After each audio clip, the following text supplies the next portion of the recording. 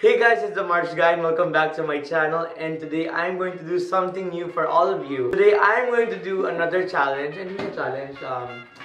I'm going to do the 7-Eleven skincare program.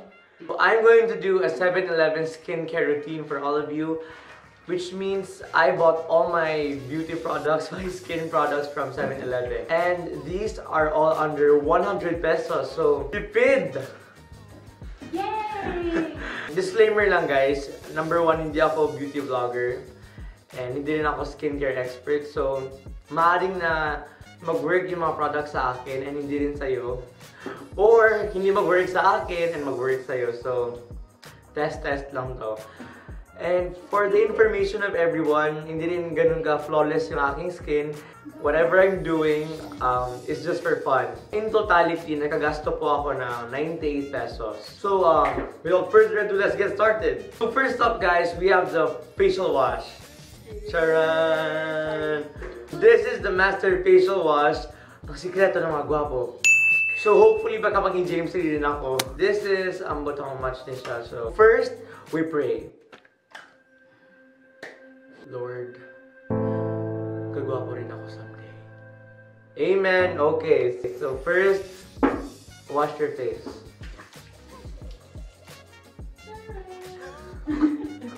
So my face is wet. Now it's time to use this, the facial wash.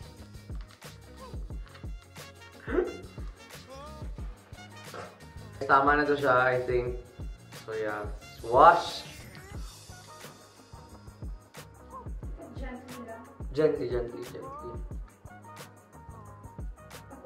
circular motion. Malamig siya. Ay, hindi mo siya malamig, tawag niyan. Minty. Mabango? Mabango siya. Meron siyang cooling effect. Gaano ba ito katagal usually? 1 week ka magamit. Wow, 1 week ko ito ganyan. Ako 1 week ba ganyan? Okay naman yun. Okay naman yun. Feeling ko, malaman mo pagtapos na if pagod ka na rin sa kakaganito. So, i-stop mo na. Okay.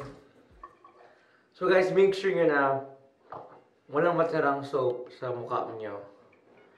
Okay. And then dapat, di ba na yan? Tap, pat lang. Bawal i-rub kasi mag-ambot. Ma-irritate yung skin mo. So kung makikita nyo, fresh na ako. So after mag-face wash guys, you need to exfoliate to get rid of the dead skin. Diba? Ganun daw yun eh. So binili ko po tong Mousse Skin Whitening Exfoliator. Halos yung mga binili ko mga Korean products. Basain na naman ang mukha, so dapat wala nang nagpatiyo kanina.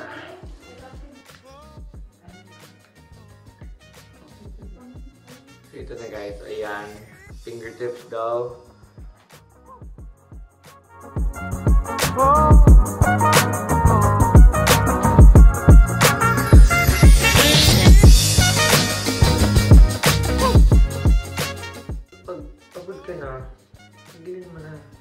Ayun guys, so after that maghilamos na naman ako.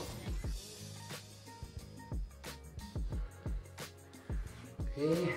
So guys, tapos na tayo mag-exfoliate. Feeling ko ang smooth na ng skin ko, wow. Ang next guys, itong gel mask. Peel off gel mask. Apply evenly to face, avoiding eye area. Leave for 15-20 minutes under dry. Ilalagay natin sa malawak kung noo.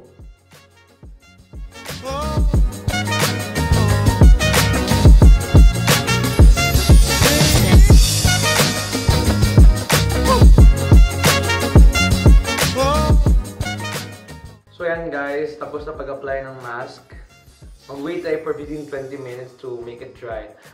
So I will see you after 15-20 minutes. So hey guys, I'm back and nag-dry na yung mask. So it's time to peel it off. Shiny. So paano ito i-peel?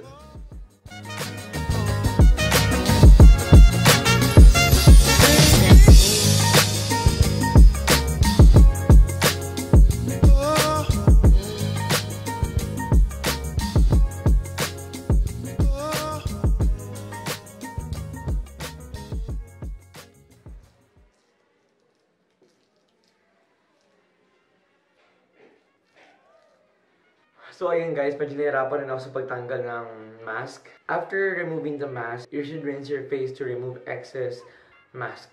To top everything off, you're gonna need a moisturizer. And I bought this moisturizer from iWhite. It's a Korean product again. And yeah, especially for me kasi I have very dry skin. So it's very important that I use this.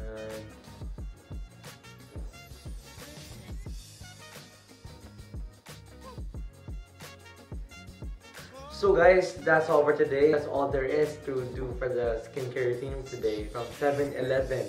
So yeah, if you want affordable and cheap skincare routine with quality, then you might as well go to 7-Eleven. What I bought are just samples and there's a lot more options you can choose from. Okay, so remember, if you had any side effects from the products, then huwag na continue kasi baka delikado na. That's all for today guys. I hope you enjoyed watching this video, and if you did, please don't forget to click the subscribe button and like this video. I will see you on the next video. Ano ba, day?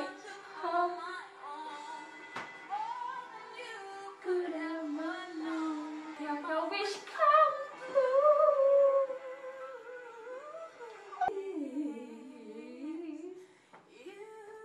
Ikaw. Oo, ikaw. Oo.